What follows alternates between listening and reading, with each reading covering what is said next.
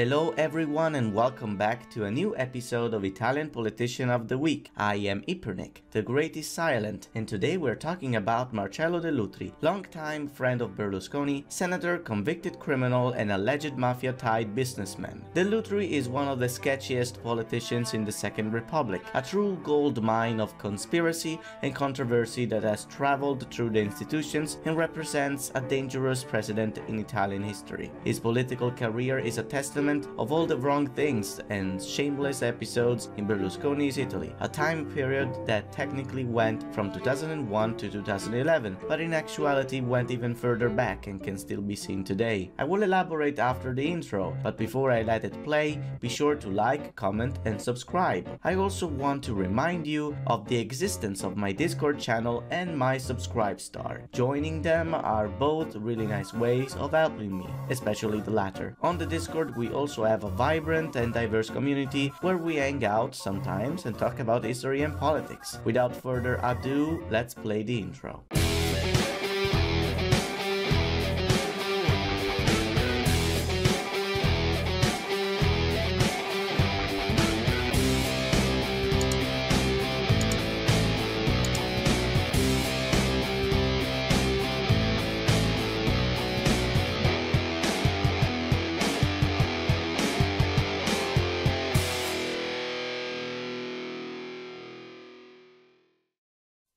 Marcello Dell'Utri was born in 1941 in Palermo, Sicily. He studied law in Milan, where he met Silvio Berlusconi, for whom he will later work as a secretary. Throughout the 60s, 70s and 80s, they'd partner up on and off, either on football or real estate markets. Their history of controversies began in 1974, when Berlusconi bought a beautiful villa in Arcore, also called the San Martin Villa, out of an impoverished noble called Anna Maria Casati Stampa, who was supposedly scammed into the transaction by Dell'Utri and her lawyer at the time, Cesare Previti. Previti will eventually become Berlusconi's lawyer himself, and the three have quite a history. Dell'Utri will prove to have deep ties with the mafia from very early on. He probably earned these friendships by working in a few Sicilian central saving banks in the early 60s, but that could be a stretch, so don't quote me on that. The first red flag was when Dell'Utri brought to Berlusconi's mansion a certain Vittorio Mangano, who, despite being a documented mafioso, was hired by Berlusconi as the housekeeper of the immense villa, where he moved alongside his family. It was supposedly a deal of mutual protection. Berlusconi was protected by the mob and Mangano by the police, although it is not 100% certain if Berlusconi knew Mangano's background before hiring him. Dell'Utri certainly knew, since he often went to family parties with him. Mangano will try to kidnap Berlusconi's 5-year-old after he fired him in 1976, supposedly after finding out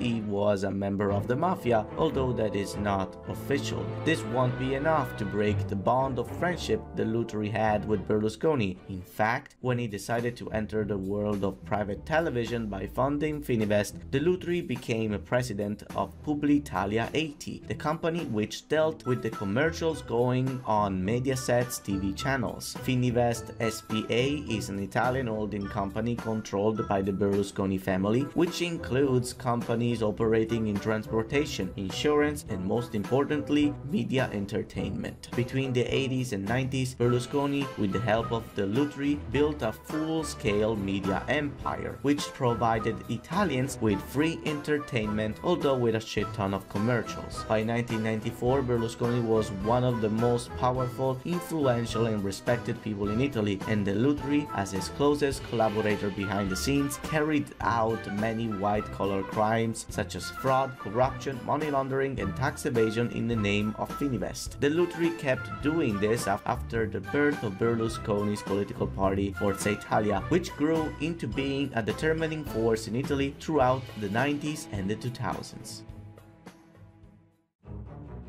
In 1996, Dell'Utri will be accused of fraud and mafia-related crimes by the Palermo Court of Justice. Due to the gravity of such accusations, Berlusconi recommended him to run for parliament at the soon-to-come elections. In fact, at the time, being part of the Chamber of Deputies and Senate granted a high level of immunity from the justice system. This immunity still exists, although it is not as powerful as it used to be. In Italy, the relations between politics and the justice system are uniquely polarized, and there have been many instances where justice was weaponized by certain parties. These laws were implemented to create a division between the two organs. However, these same measures also allowed Dell'Utri to escape judgment for decades. The only way one member of parliament can be prosecuted by a court of justice is if the parliament makes a vote to allow it, and that happened in 1999. The vote passed because the left had the majority of the seats, but Dell'Utri still managed to negotiate his way out of a 2-year-long conviction for fraud and tax evasion. After a brief time in the European Parliament, Dell'Utri will be made senator in 2001, which at the time could be voted only with closed lists. That meant that you did not know who the party you were voting for was actually going to send to the Senate. Dell'Utri was just like a very ugly toy coming out of a Kinder egg, which however you still kept for some reason for over 10 years in your locker. He will stay in the Senate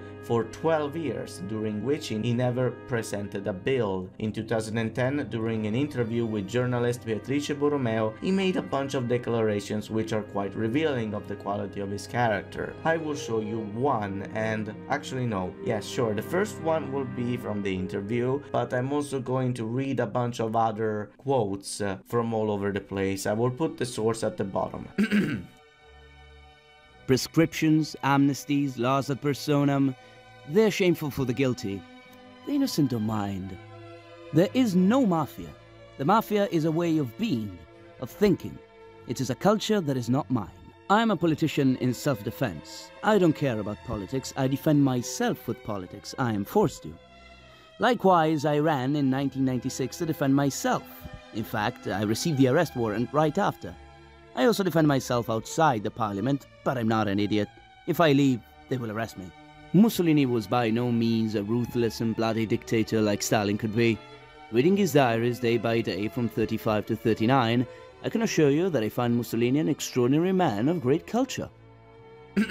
Sorry for the voice crack. It's important to keep in mind, though, that the supposed Mussolini diaries actually don't exist. They were found by Dell'Utri in 2007, but in 2011, they did some tests and it turned out they were fake. So, yeah. Dell'Utri's run from the law could not last forever and had to end eventually. That moment came in January 2013, when the Attorney General of Palermo demanded the senator to be sent to jail for 7 years over his charges of association with criminal organizations. This coincided with Dell'Utri's intention to retire from politics, something that didn't exactly appear as a good recipe for freedom for most observers. Berlusconi at first tried to convince him to run again in the hopes of saving him, but the charges were so serious that parliamentary immunity was not going to cut it regardless, and so Dell'Utri packed up and went to Lebanon. I'm serious. Dell'Utri made himself unreachable by the authorities starting from the second half of March 2014, on the basis of what was declared by the Anti-Mafia Investigation Department in Palermo, which intended to put the now former senator in precautionary custody while he awaited the appeal to his order and the trial. Dell'Utri was officially declared a fugitive and a warrant was called worldwide for his retrieval. Eventually the man was found in Lebanon through a bunch of telephone records. The Lebanese authorities found them in a hotel in Beirut and arrested them in April 2014. Dell'Utri was sent to prison in Parma and moved to Rebibbia shortly after. Apparently, to pass the time, he signed up to the University of Bologna and began studying history. I'm not sure if he eventually graduated, but I can't find much about it. Despite his sentence being 7 years old, he left prison in 2018 due to health reasons. There are still many ongoing trials involving charges of money laundering, tax evasion, collusion, association with the mafia and much more, but since Dell'Utri is nearing his 80s, most of these cases will probably remain unsolved before, his passing. Although given his track record, he probably won't be remembered as a sweetheart. That's all I'm going to say on the matter. Recently, despite the controversies, Dell'Utri has reappeared in the public sphere due to his recent involvement in the Sicilian regional elections. Apparently, he is kind of an advisor for Forza Italia.